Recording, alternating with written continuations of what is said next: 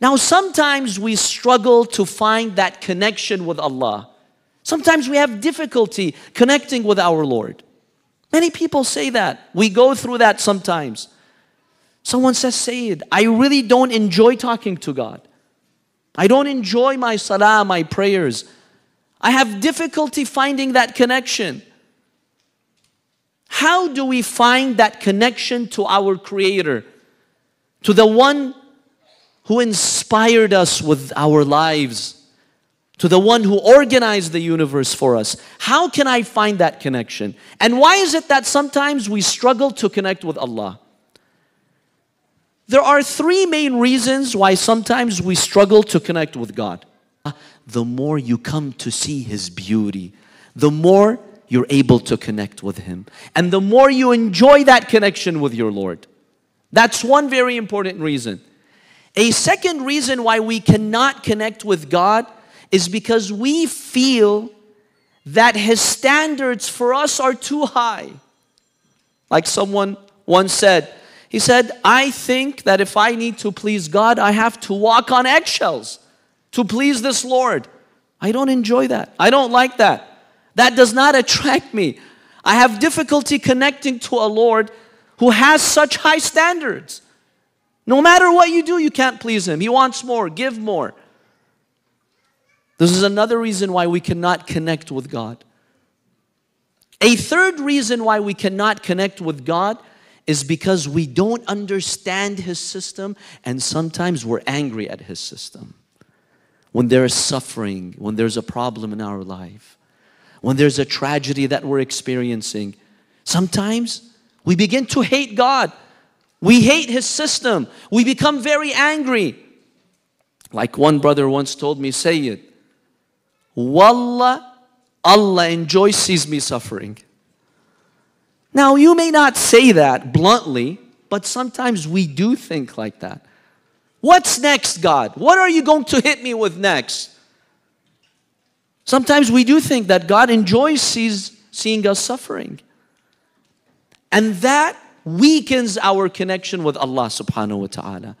We learned from Imam al-Hussein alayhi salam how to address these challenges in our lives. Once you come to know Allah and view Him properly, you will find the most beautiful connection with your Lord. Let us examine practical ways to find that connection with Allah subhanahu wa ta'ala. The first one begins with knowing your Lord and knowing the attributes of Allah. Allah has beautiful attributes. A believer constantly reflects on the attributes of Allah. There's a beautiful hadith from Al-Imam Ali ibn Abi Talib alayhi salam. This is an authentic hadith. Abu Baqir narrates it from Al-Imam al-Sadiq alayhi salam. Al-Imam al-Sadiq quotes Amir al-Mu'mineen Ali ibn Abi Talib alayhi salam. The Imam alayhi salam states, Inna Allah jamilun yuhibbul jamal. Allah is beautiful and He loves beauty. He likes beauty. This is your Imam alayhi salam describing Allah. Allah is beautiful. Examine all the attributes of Allah. You will see beauty and perfection. To connect to Allah, see that beauty. See the beauty in His attributes. See the beauty in His creation. One of the attributes of Allah is knowledge.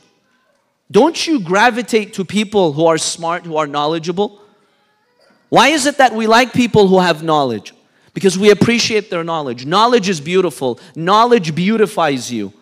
Allah subhanahu wa ta'ala is the source of all knowledge in the universe. Reminding yourself of this reality helps you connect with Allah. Remind yourself that my Lord is the source of knowledge. My Lord contains all the knowledge and He created all the knowledge. And knowledge is beautiful. Knowledge is perfection and perfection is beauty. That's one way to connect to Allah subhanahu wa ta'ala. Examine this attribute. Another attribute of Allah subhanahu wa ta'ala is that He's powerful and rich. He's the source of all power and richness in the universe. We naturally gravitate towards power and richness. You know, have you been in a gathering when someone walks in and that person is wealthy? You naturally get excited, you get up, you give them attention. Why?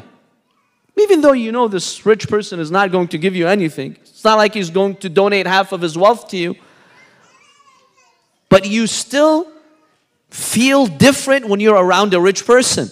That's how society views rich people, right? Why? Because you gravitate towards richness. You gravitate towards power. Just remind yourself, if you have that difficulty connecting to Allah, Allah subhanahu wa ta'ala is the source of all richness. Allah subhanahu wa ta'ala is the source of all power. That helps create a connection there. When that connection is weak, when that connection is lost. Another attribute of Allah subhanahu wa ta'ala is that He's creative. Huwa al-khallaq. He's creative. Don't you like creative people? If there is someone around you, if you have a friend who's creative, you gravitate towards this friend. You appreciate people with creativity. You want to see the creativity of Allah subhanahu wa ta'ala? Just look around you. He invented everything out of nothing. Fatima al-Zahra alayhi salam describes this in her Fadaki sermon. ابتدع الأشياء لا من شيء كان قبلها. Allah invented things out of nothing. He didn't examine a system and He said, let me copy it. Appreciate that. Your Lord is a creative Lord. How did He design the atom? How did He design this universe, the solar system, the plant life, your cells, your body parts? Imagine all this creativity. If you have difficulty connecting with your Lord, remember that Allah is very creative. And we love creative beings. We gravitate towards them. We're attracted by them. Allah subhanahu wa ta'ala is the source of all creativity in existence in the universe. That's another way to find that connection with Allah subhanahu wa ta'ala. Another attribute of Allah is His forgiveness. It's His mercy. Now someone may be powerful, may be rich, may be creative, may be knowledgeable, but they may not have mercy. You feel repelled by them. But Allah subhanahu wa ta'ala is the source of all mercy. Too often times we forget His mercy when we struggle to connect with our Lord. One beautiful hadith from the Prophet sallallahu alaihi wasallam, he states on the day of judgment, it's one-on-one between you and your Lord. No angel involved, no one is involved. If you're a mu'min, if you have faith, you have iman, Allah subhanahu wa ta'ala will ask you about your sins. Dhanban. One by one, Allah subhanahu wa ta'ala will ask you about your sins. Then Allah subhanahu wa ta'ala will tell you on the day of judgment, because of your iman, because of your faith, you have some goodness in your heart, I will forgive all of your sins.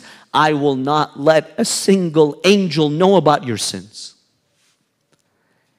More than that, I'll convert them into hasanat, into good deeds. You're dealing with a Lord like that. Allahumma salli ala Muhammad wa ala. That's Allah subhanahu wa ta'ala. Imagine now if you don't have many good deeds. This hadith from Al-Imam al-Sadiq alayhi salam states on the day of judgment, Allah is judging a person. Allah tells him, do you have any good deeds? List them. He thinks and he thinks and he thinks. He says, Ya Allah, I don't really think I have a good deed. But I've done one good thing in my life. Your believing servant passed by me. He asked me to give him water. I gave him water. That's the only good thing I can remember I've done in my life. Imagine how wretched you must be if that's the only good thing you've done in your life. I'm sure all of you have done many more good things than that. That's the only good thing he did in his life. He gave water to one of the servants of God. He says, Ya Allah, that's the only good I've done. Allah subhanahu wa ta'ala tells him, I have forgiven you. Angels, take him to paradise. He had one good deed in the world.